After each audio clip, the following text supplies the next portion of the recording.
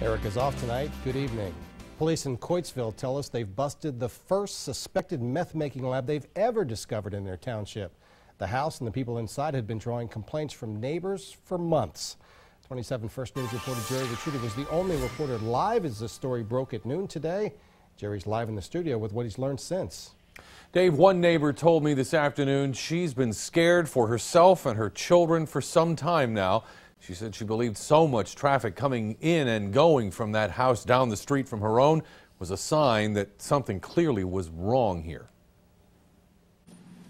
Armed with a search warrant, police and task force officers swooped in on a house not far from the state line in Coitsville this morning. They suspected methamphetamine was being made in the basement. Every day we get complaints about this house from all the surrounding neighbors. This afternoon, police sent us video showing members of a specially trained team from the Ohio BCI going through what they found.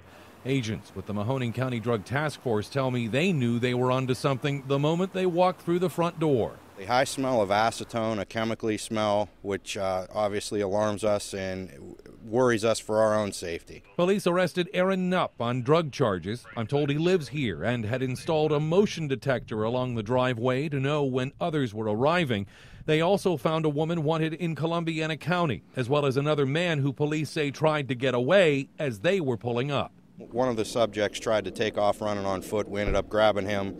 Ultimately, he had a warrant for his arrest out of Austintown Township. He also had some heroin on him. At one point, paramedics were called after Knupp complained of breathing problems from the fumes inside the house. Authorities say meth has not been a big problem in Mahoning County as it has been in other parts of the area. In fact, this was the first suspected lab found in Coitsville. Hopefully it's the last. The suspects arrested are expected to appear in court early next week. In Coitsville, Gerry Ricciutti, WKBN 27 First News. Late this afternoon, police told me they seized at least 3,000 to 5,000 grams of meth in the raid in both liquid and powdered forms. They tell me that would be worth $500,000 on the streets. I'm told Aaron Knupp had recently been indicted by a Mahoning County grand jury on drug charges, and that was one of the reasons why authorities went looking for him today. He's due in court Tuesday. The others who were arrested today are all expected in court on their own charges early next week. Dave?